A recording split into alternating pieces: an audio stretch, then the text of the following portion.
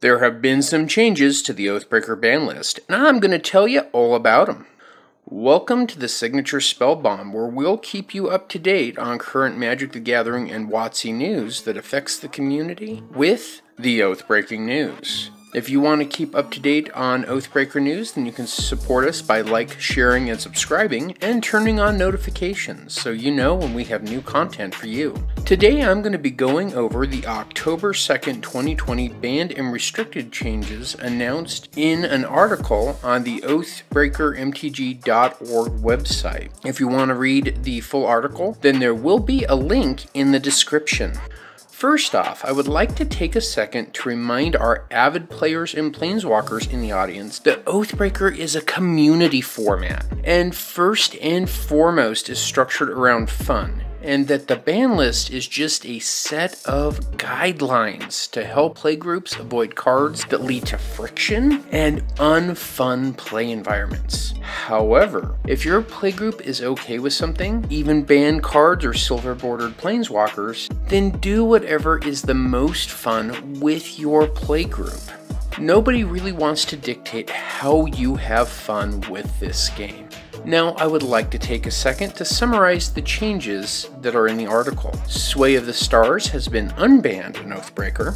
Gifts Ungiven was retested in the format and will remain banned at this time.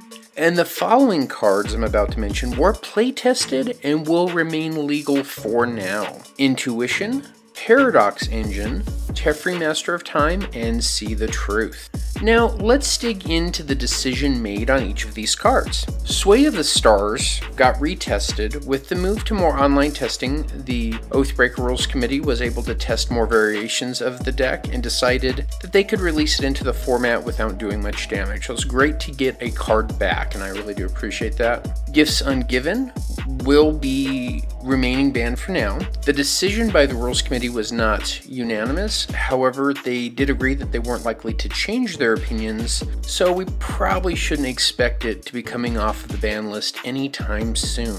Intuition was tested at the same time, and while the cards are often thought to be similar, they do different things, and they do see how some people link these cards together, but their thoughts were the same as unbanning Gifts Ungiven. They were split, and the committee wasn't likely to change their minds, so until they play tested further, it's going to remain legal in the format. Paradox Engine is a great card. I love it. It is definitely a combo strategy piece. It was primarily tested in decks that use Saheeli Sublime Artificer and Thoughtcast as the signature spell.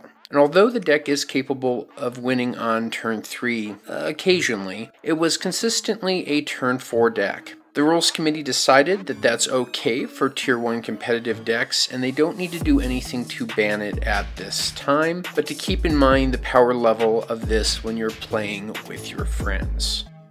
Geoffrey Master of Time and See the Truth were kind of tested together from M21. The concern was with being Teferi to activate him every turn to add loyalty, even on your opponent's turns, that could be problematic, and that See the Truth as a draw 3 card from the command zone for 2 mana might be problematic. After playtesting both cards thoroughly, they felt that the cards were fair, and even their casual decks were able to handle Teferi, Master of Time, so neither of the cards are even on the radar for future banning or testing. Now, in this same article, they announced that there are cards that are currently being tested for the next banned and restricted article that is set to be released on December 26th of this year. Worldfire is being reevaluate whether or not that card still needs to be on the banned list. Next up, they did have an announcement about Zendikar Rising cards. They are currently testing all of the new cards in the format, but they're not particularly worried about anything at this time, but they will make a future announcement on that on December 26th. And finally, a quick rules reminder, signature spell lands. You can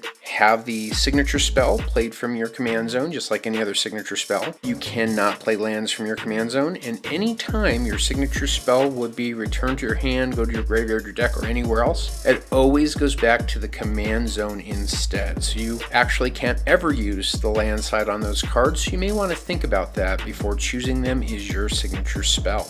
Now, you can support Oathbreaker content like this by shopping using the tcgplayer.com inked gaming link or even our merch link in the description below, and it really helps the channel. A quick reminder, be like a Planeswalker and show your loyalty by subscribing to this channel. If you want more Oathbreaker content, then check out our budget deck tech playlist here, and remember, I can't do this without you guys, and I wouldn't.